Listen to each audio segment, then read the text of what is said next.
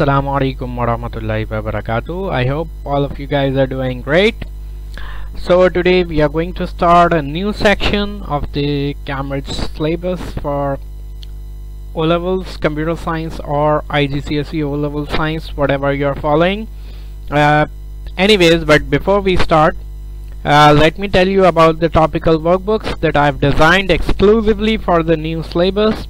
I've compiled them personally and they would be very useful to you. This is the paper 1 booklet. As you can see, it contains questions on all the topics, the subtopics of the subsections of your new syllabus, the updated syllabus.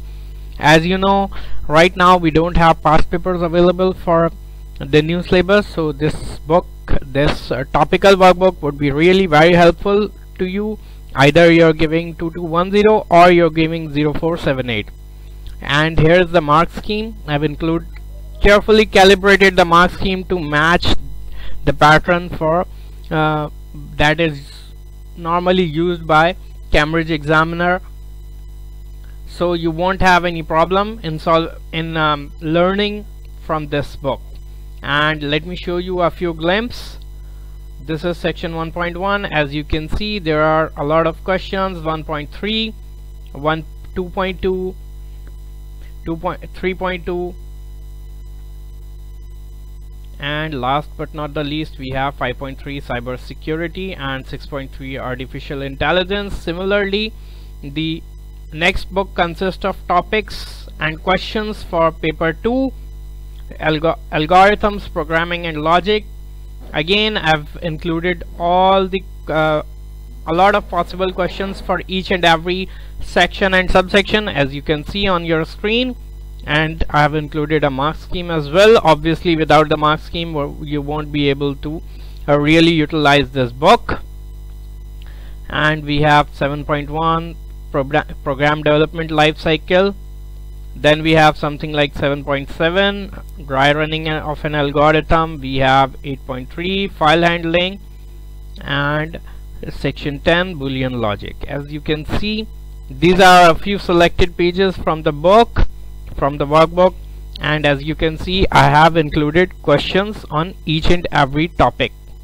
I have not missed a single topic, so you won't have any problem preparing for your CAIEs. That accompanied with the third book in the series, that are the study notes, which contains exclusive keywords for each and every topic, and some questions are also included for your practice and for your guidance.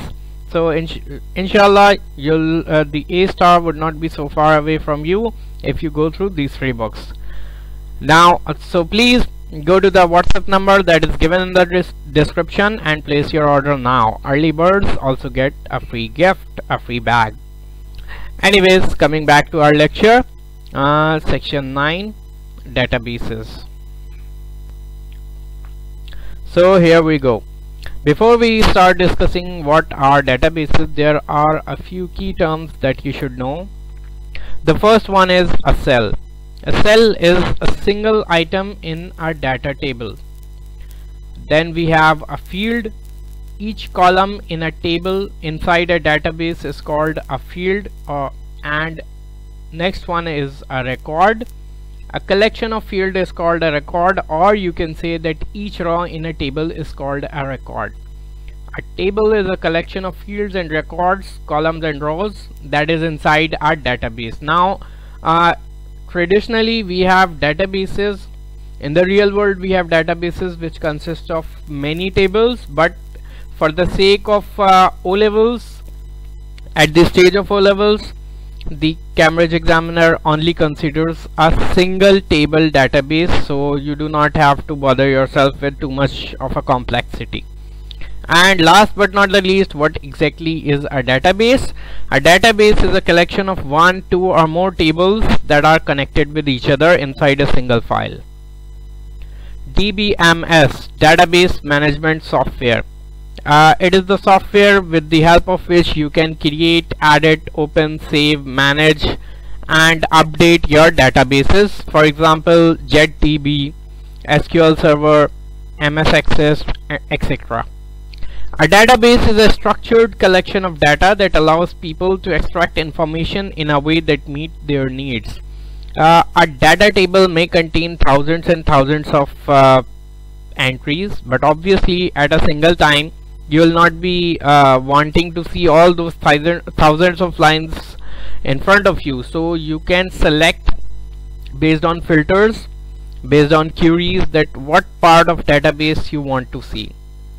The data can include text, numbers, even pictures, and anything that you can save on a computer. It can even include videos or MP3 files. And as we have discussed, a single table database only contains one table, and that is the extent of your syllabus for O-levels.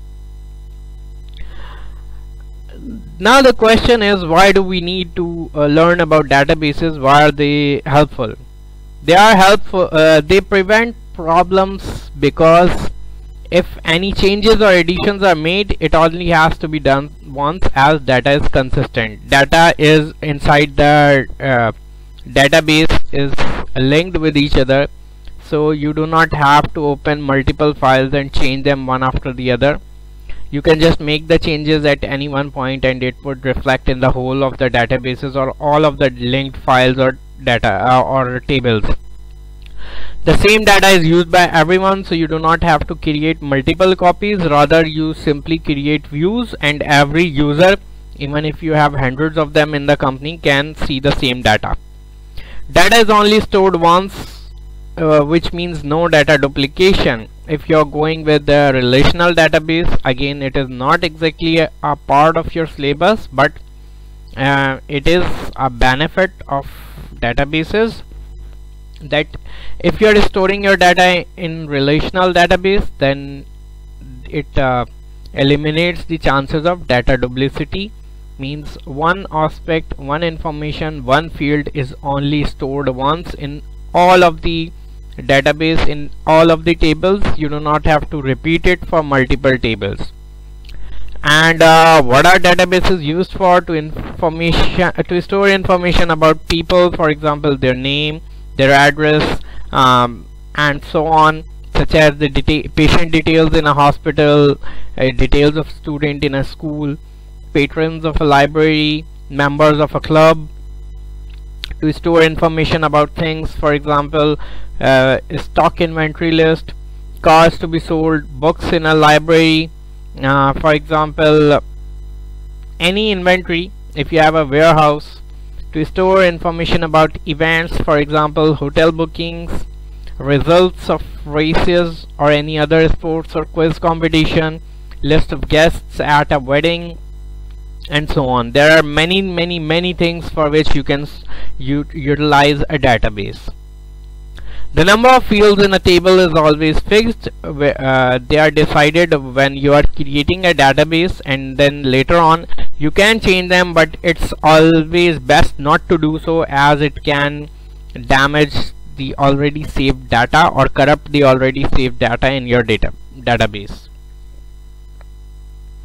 A table, whereas the number of records can increase or decrease when you enter new information into the database, then a new record is made, a new row is added each time you make a new entry. Otherwise, when you delete something, then a row or record is deleted. A table contains data about any one type of item or person or event, and will be given always be given a meaningful name. For example, a table of teachers may be called faculty or teachers. A table of doctors would be called doctors. A table of books lent in a library called lent_books. A table of students for, let's say, class 4C would be labeled as 4C, and so on. Every record contains the same number of fields. Each field in a record contains a specific piece of information about that single item, person, or event. Each field will have a meaningful name to identify the data stored in it. For example, the first name of a student field would be called first name. The student's second name field would be called family name. A student's father name would be called father name. Date of birth can be called as DOB. If you don't want to write the full student's address, would be called address, and the fee structure field would be called monthly fee. And as you can see, these all information would link to a single entity, that is a student. So for every student, all of these information related to him or her would be stored in the database, and the database would look something like this. This is the name of the database, student table, the name of the table inside this database, student table, and this is the first name, family name, father name, date of birth, address, monthly fees, and over here we'll be having multiple entries depending on the number of students you have. Now, just like when we are programming something in databases, also we can apply validation and verification. Verification is applied very rarely in databases, and it is usually the work of whatever programming language you're using at the front end to design your software, that whenever data comes in, so you validate it before putting it into the database. But if you're directly working on the database, like a database server, then at places you have to apply validation to your databases, whereas verification is, you can verify the entered data into a database as well, but it is applied, or it happens very rarely, whereas validation is implied quite often, or more often than verification.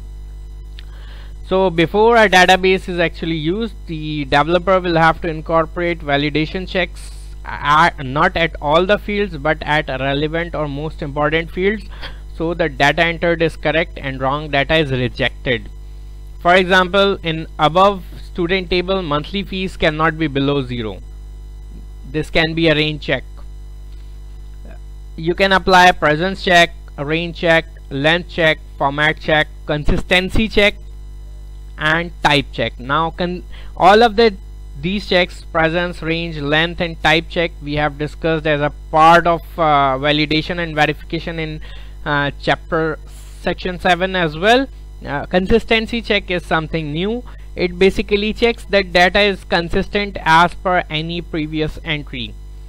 For example, if the state entered is Bangalore, then the country chosen must be India. For example, if the state chosen is Texas, then the country must be America.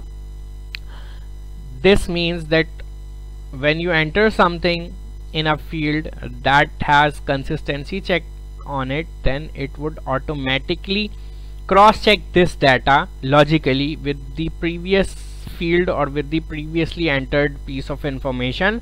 If you're choosing Karachi, then that means as a city, as your home city, then that means that before choosing Karachi, you should have chosen Sindh as your province or Pakistan as your country, because Karachi cannot exist in any other country, or it simply doesn't exist. So this is known as consistency check.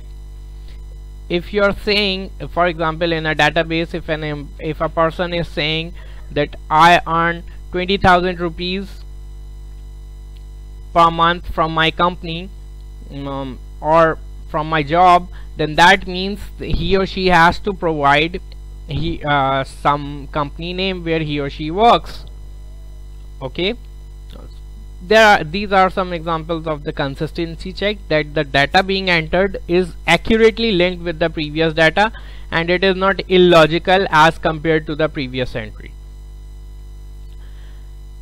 This is a little bit of extra information because we have basically heard the two names, so it's better if we discuss a little bit about it. That there are basically two types of databases: flat file databases and relational databases. Flat file databases are those which only contain a single table and they store simple data formats, and this is basically what the Cambridge examiner for O-Level focuses on. The database is not related to any other table or any other database, and this method of storing data is not really efficient, and this may lead to problems like data duplication and data redundancy and input errors. But well, our hands are kind of tied over here. We just simply have to go with this method, as this is what the syllabus focuses on. Relational database is a database which can have multiple tables. In fact, it actually has multiple tables. If you don't have multiple tables, then why would you name it as relational database? And that tables are always linked with each other, so that the user can work on complex data structures which involve multiple tables. For example, in a student database, you can create student information table and student information table, and student ID would be an entry that would be unique with every student. So you can use student ID to link the two tables together. This special field which has unique values inside a table. If you have a field inside a table that only contains unique values for each record and there is no chance for duplication in that field, for example, every student in a school has a different roll number or a different student ID, and no two students in the history of a school can have the same ID number, student ID number. So that means even if you have tens of thousands of students in your database, all of them would be having a different student ID, and no two students would have the same ID. So such a field which only contains unique values is known as a primary key, or can be chosen as a primary key. A primary key in a database is simply such a field that only contain unique values. This is the definition which you guys need to know. Whereas in reality, a primary key is a key that contains unique value, and it is used to link different tables in a relational database. That is the actual real world definition of a primary key. But for the sake of O-levels examination of computer science, you only need to know this, that a primary key is a field that only contains unique values, and that's it. A relational database does not allow data duplication, so it is more efficient and consistent than a flat file database. Now that was all about the extra information. Now let's get on with our syllabus ahead. Data types in a database. A database normally has the same data types as any programming languages. Again, from one database package to another, there is at times a slight difference of terminology, but overall the basic data types are the same. The first one is text, or sometimes it is known as alphanumeric, and it contains alphanumeric data. Then we have character or char, which can contain a single character. Then we have boolean. In some packages of databases such as MS Access, instead of boolean we call it as yes no, or drop down, or yes no lookup. So a boolean is basically a data type which can only have two possible values, and at a time you can only choose any one of them. Then we have integer or number. Basically in programming languages we call it as integer. In databases we mostly prefer to it as numbers, but even if you write it as integer, it's fine. Integer contains positive or negative whole numbers. Real contains decimal numbers. Again, in some databases it may be called as float. Date time is a special you can say data type that is exclusive to databases, and it can contain either, it can store a date in different formats or time in different formats, or both of these things together. Such as when you make a purchase at a superstore and you're given a printed bill, then over there the time of the printing of the bill along with the date is printed over there. So in storing such information is done through having a field in your database that is of date time type. Then we have another special field or data type that is only found in databases, that is known as auto number. It is used for data which can include randomly generated numbers when a recorded as when a record is added, for this field cannot be changed. It is automatically populated. For example, serial number, for example, registration number, product ID, student roll number, etc. As these numbers are consistent with each other, like roll numbers are always 1 2 3 4 5 6 7 8 and so on. There is no gap in between them. Same is the case with, at times, not always, but at times, same is the case with the registration number or product IDs. So in such fields, we, instead of populating them ourselves, we can apply auto number over there, so that we don't have to type them in. They'll be automatically populated. A new number would automatically be generated in sequence, in ascending order, without skipping any number. A simple counting number would be generated and will be placed there, which you would not be able to delete or change. Primary key, as we have discussed, it is important to be able to uniquely identify each record in a database. So in order to do this, we have a field that only contain unique values, and this field is called the primary key. There can be no duplications in the primary key, and it can be an existing field in the database, or at times none of the fields you have in your existing database contains unique values. So at that time, we introduce a new field in the database, such as serial number, such as product number, such as product ID, and we apply, at times we apply auto number on that field and make it as a primary key. Or you can, as for the books, you can make their ISBN numbers their primary key, or inside a stock inventory database, you can make the product barcode number as the primary key, as no two products have the same barcode number. Next, we have something that is known as SQL, Structured Query Language. It is the language, it is the script, it is the code that we run when we want to update, edit, retrieve data, or delete data in our database. Means that is placed inside a table in a database. SQL scripts is a list of SQL commands that perform a given task, and they are often stored in a file so the script can be reused. Following are some of the SQL statements, and the first one is select, and select keyword fetches specific fields from a table, and as you can see, it begins with the select keyword. From is the keyword that identifies that which table to get your data from.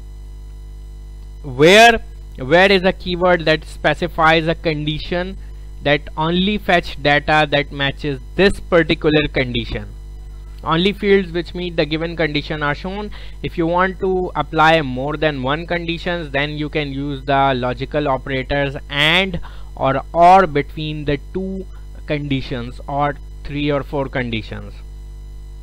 Then we have another keyword that is known as order by. It sorts the results in alphabetical order or numerical order, and with the order by keyword you can use two attributes, ASC that stands for ascending order, and DESC that stands for descending order. Then we have two functions in your syllabus. One is known as sum function, and it returns the sum of all the values in a field. Make sure that the field you are trying to apply sum to only contains numeric data. This can not work on text data. Next function is count. It counts the number of records where the field matches the specific criteria. Like it would simply tell you, if you apply it on student name field, that there are, let's suppose, 50 students who are studying, let's suppose, whose fees is greater than 2,000, and so on.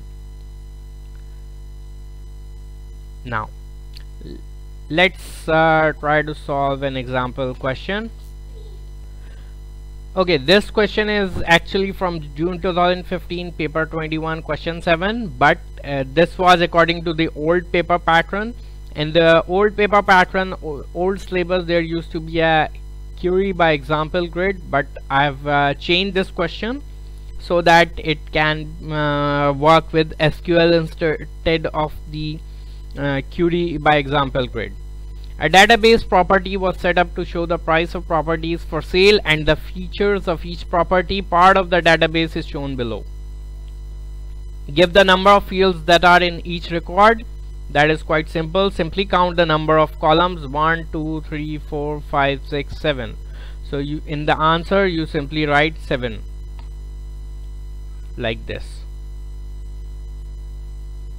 State which field you would choose for the primary key. Now we'll get back to our database and we'll inspect each field, and we would see that is there any field that can contain or that does contain unique values. Yes, brochure number, it contains unique values, whereas number of bedrooms, number of bathrooms, garden, garage, or even price can contain multiple values. Property type can also contain multiple values, as you can even see over here: house, house, apartment, apartment, house, house, and so on.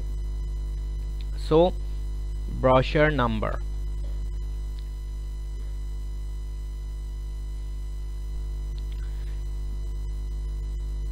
Sorry, it's written just as NO. You have to make sure that in your answer you write the same spelling as given in the database name or in the field names. Give a reason for choosing this field. It contains unique values. It contains unique values.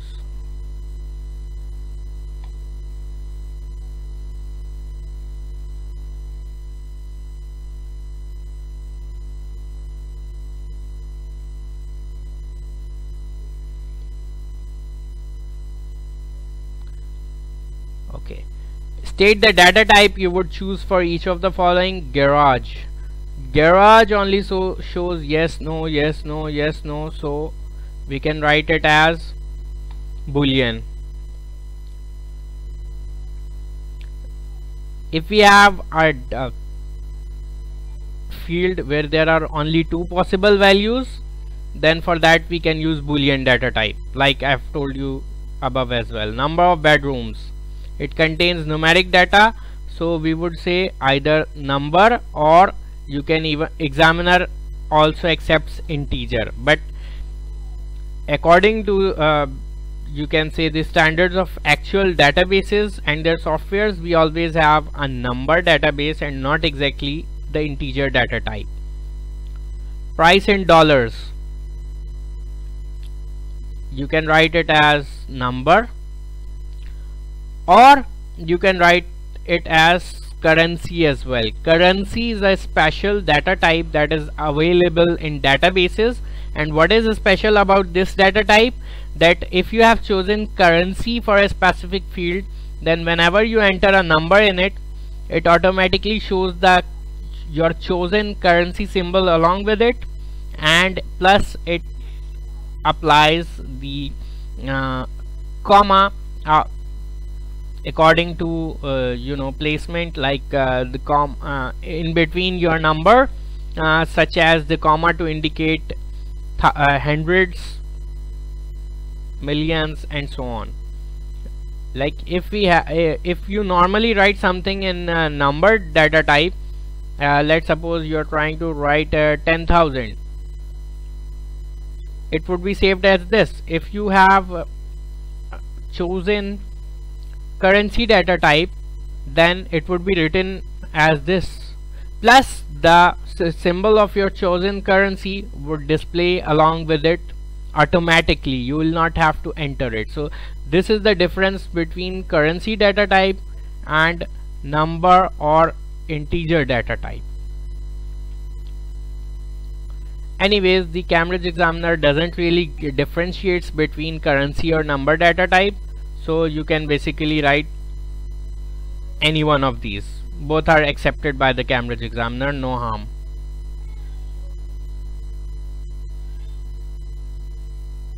Okay, the following SQL query is run. Select price and dollar, brochure number from property, where property type equals to house and number of bedrooms greater than 2 and number of bathrooms greater than 2. So over here, like I told you, select is the first keyword that we use. It basically means that extract my desired data from the table and display it to me. And from is the keyword that tells the name of the table, that from which table you want. After select, we write down the names of the field we want to be displayed on the screen, and after from we write the name of the table, and then we write the keyword where when we have to apply condition or conditions to it, such as over here we want that property type should be house, number of bedrooms should be greater than 2 and number of bathrooms should be greater than 2. Show what would be the output. So for doing that, first of all we'll apply these three you can say conditions one after the other to our database. So let's go up. Now over here our first condition is that property type must be house. So let's see how many houses do we have in the property type. 1, 2, 3 and 4. Now the next condition was that the number of bedrooms should be greater than 2. Okay, over here the number of bedrooms is 4, so it satisfies the condition. Over here the number of bedrooms is greater than 2, it is 3, it also satisfies the condition. Whereas over here the number of bedroom is 3, it also satisfies the our condition. Over here the number of bedroom is 2 but not greater than 2, so that means that this does not meet our condition, so this is not our desired result. So you can simply erase this tick mark. So right now we have 3 possible outcomes. Now let's check our last condition, that number of bathrooms should be greater than 2. In the first one the number of bathrooms is 2, which is not greater than 2, so that means this does not satisfy our condition. In the third one as well, number of bathrooms greater than 2. So, okay, I think this should be less than 2 because we don't really have any value over here that has number of bathrooms less than 2. So I think this is a slight typing mistake on my part and this should be less than 2. I'll just make the changes. It should be like this. Okay, now let's check how many of these have number of bathrooms less than 2, which also satisfy our, this is the one that has 1 bathroom which is less than 2. This doesn't have less than 2, this doesn't have less than 2 as well. So basically it means this is the record that meets all the 3 given conditions. The property type is house, number of bedrooms is greater than 3 and number of bathroom is less than 2. Now how do we write the output? We have to show the price and brochure number. Keep in mind price is written first in query, so it would be displayed first no matter it is before brochure number in the table or it is after. So first of all we write down the price 250,000. We'll simply write it here.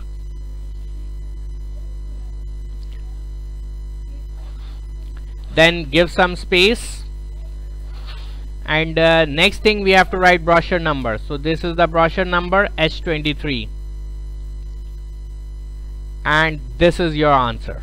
This is how you write the answer for your query. This would be the answer that would be shown as an output when you run this query. Next, write a query to select and show the brochure number, property type and price of all properties with a garage below 200,000. So first of all we write the keyword select, and what do we have to show? We have to show brochure number and property type, and what else we have to show? Price in dollar, and from where? From property.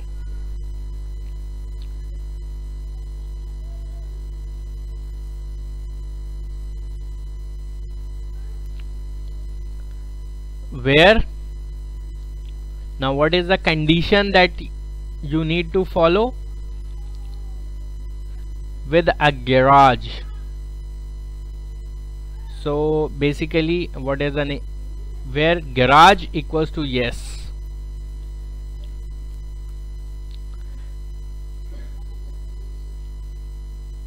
And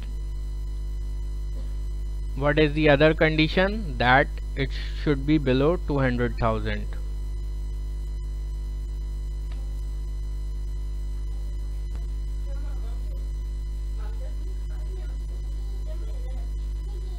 And we have written our first condition. Now to write the second condition we have to write and. If there was a choice between these two, like if it was written show all the properties with a garage and with a garage that or that cost below 200,000, then we have written or in place of this and. Now we'll write our second condition, price in dollar. This is the name of the field. Below means less than how much? 200, 1, 2, 3. Now keep in mind that in text data we always apply inverted commas on the name that we are comparing on the piece of information, whereas in numeric data we don't do that. We have discussed this in our section 7 and 8 as well, so I hope you know this. And once your query has ended, just put a semicolon and there you go. Easy. That's it. Thank you so much. If you have any problems, feel free to contact me. Put your questions or comments below. Do subscribe my channel and share it with your friends, and please don't forget to buy yourself the study pack which I'm offering before I run out of stock. It would really be helpful for you. Tell your friends about it as well, and I'll see you guys in the next lecture. Take care. Allah Hafiz.